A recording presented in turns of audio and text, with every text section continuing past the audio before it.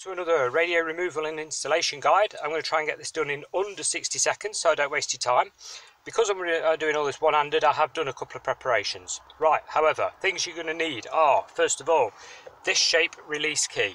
Yeah, the U keys are available pretty much any motor store. All you do, pop them in the little slots, pull away on each side, the stereo will release. Very simple.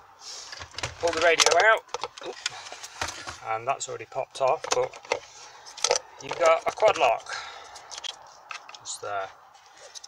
Pull the little lever back and it will remove from the back of there.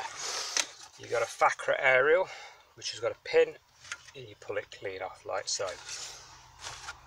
To get to the back of the radio more accessibly, you can pull this pocket out as such, and you're going to need an aerial adapter like so, which plugs in here like so. Click.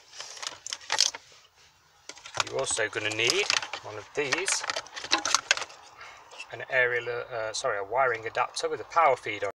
Comes off your quad lock adapter that you've got. You'll notice it comes down here. This is for an ignition switched power supply. Without it, your radio will not power up, and if you wire it directly to power, it's going to flatten the battery overnight.